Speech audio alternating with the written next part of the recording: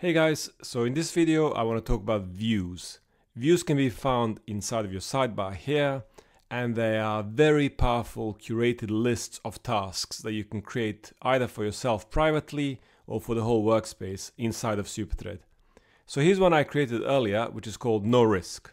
Okay, and the way I created this was by excluding at risk tag. I can also include it so everything becomes at risk. As you can see, we have none for now. Okay, and then I can further augment this by choosing, for example, status and in progress, and that reduces the number of cards down. Then I can save this, and it's a really nice and easy way of viewing cards that you are interested in.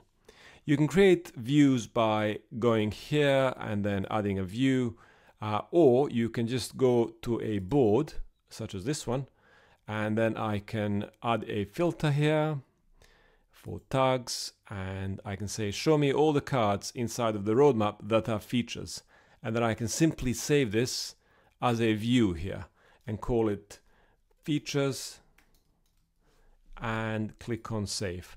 And then if I go to my views, I can go to the features and just click on it and view it real quick.